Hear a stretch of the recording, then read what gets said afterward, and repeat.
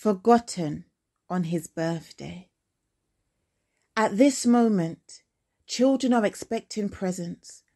Youth imagine themselves in their brand new clothes and reflect on how to exploit the general indulgence that surrounds the up-and-coming events. Parents make plans and dip into their savings. Homes have their Christmas tree set in place.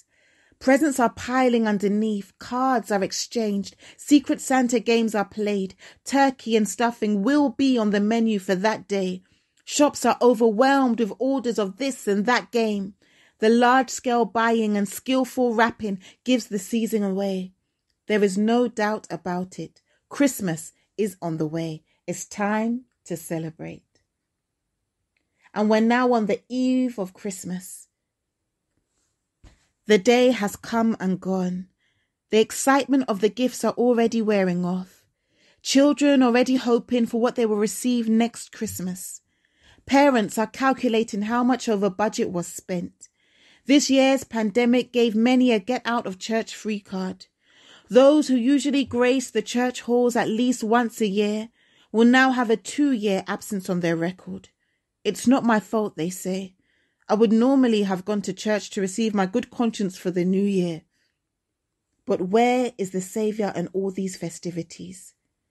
How do men celebrate a party in total disrespect for the values for which the host was born, lived and died to uphold? And did you say they were celebrating the birth of a Saviour? A Saviour from what, one is tempted to ask. What have they been saved from? What these good people have been saved from is difficult to tell. However, it is evident that they have been saved into hedonism, the belief that pleasure is the chief good. On seeing the way mankind, pagans, agnostics, atheists, communists and Buddhists alike, as if they all just got converted and abandoned their hatred and contempt for Christ, decides to engage in celebrating, and for this plunges into every wicked deed you can imagine. One would think they were celebrating deliverance from all else except the sins for which Christ died. We may just be celebrating someone else's birthday, Epicurus maybe, but not Christ's. Definitely not. Self-deception of this scale and kind stuns the mind and renders language dumb. It is disturbing and regrettable that Adam's race decides to satisfy its most carnal and brutish desires on the day it is believed Christ was born. Nothing is said of his central themes, the priority of the soul and the spirit. Rather, far from being Christians, these are hardened intruders, since no one invited them to any party, let alone the birthday of the Saviour, whose salvation they reject.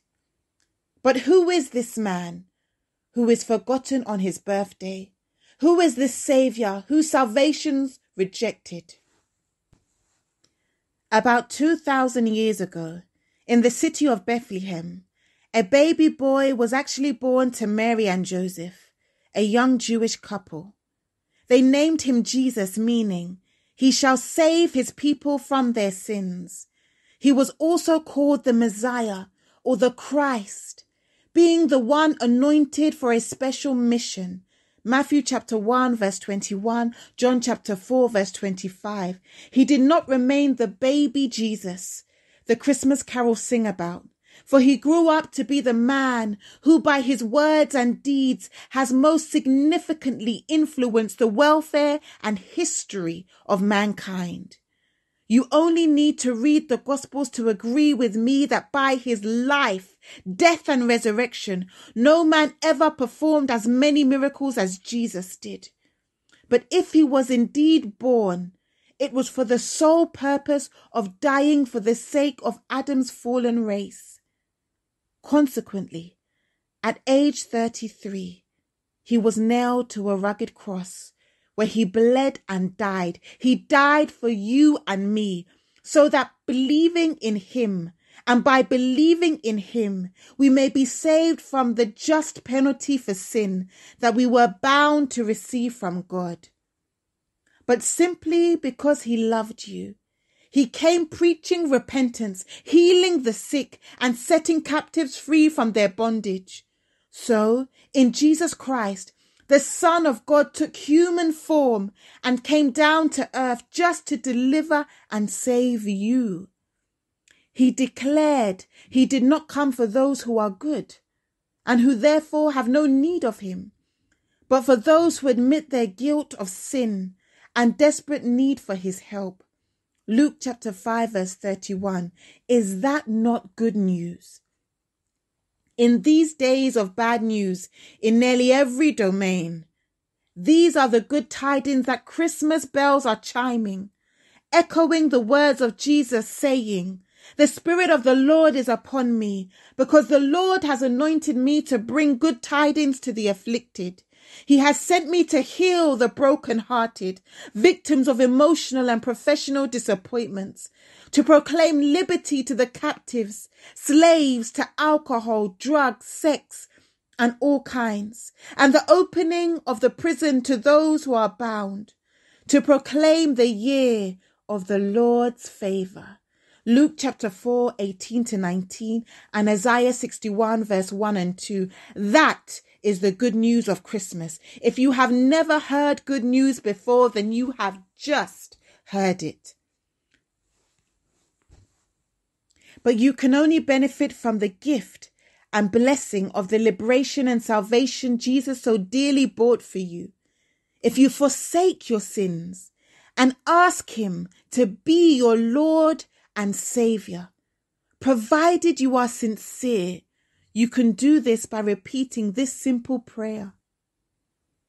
Lord Jesus, I am a wretched, lost sinner who has sinned in thought, word, and deed. Forgive me all my sins and cleanse me. Receive me, Saviour, and transform me into a child of God. Come into my heart now and give me eternal life right now. I will follow you at all cost, trusting your Holy Spirit to give me all the power that I need. Amen. If you have prayed the above prayer earnestly, then you are forgiven and are now a child of God. 1 John chapter 1 verse 9 and John chapter 1 verse 12. Henceforth, you will think of Jesus not just once a year at Christmas, but every day, living a life that is pleasing to him. Only then will Christmas take on its true importance. Only then will Christmas have meaning for you.